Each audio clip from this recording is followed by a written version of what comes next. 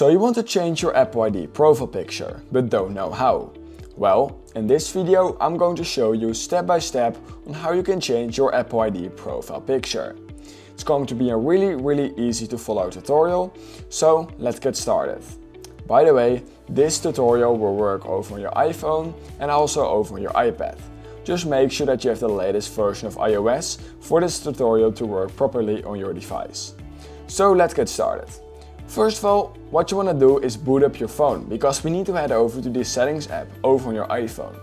To do this, either type in settings just like this, or you can also just use the app over on your home screen by clicking on it like this. Once you're right here, you will immediately find your profile picture with your name, your Apple ID, iCloud, media and purchases. All you need to do is click on your profile picture and name like this. Once you've done that, you will already find your profile picture. What you can simply do is click on your profile picture like this. Once you've done that, it will bring you to this screen. And here you have a few different options. You will be able to change your profile picture to an emoji. This will be basically your bit emoji. You will also be able to change it to a normal emoji. What you will also be able to do is change it to any keyboard emoji by clicking on the keyboard. You will be able to change the letter of your profile picture by clicking on the pencil icon. You will also be able to change your profile picture to any photo from your gallery by clicking on that image icon like this. And you will also be able to change your profile picture to a photo you can already create using the app like this. So you can choose whatever option you will like.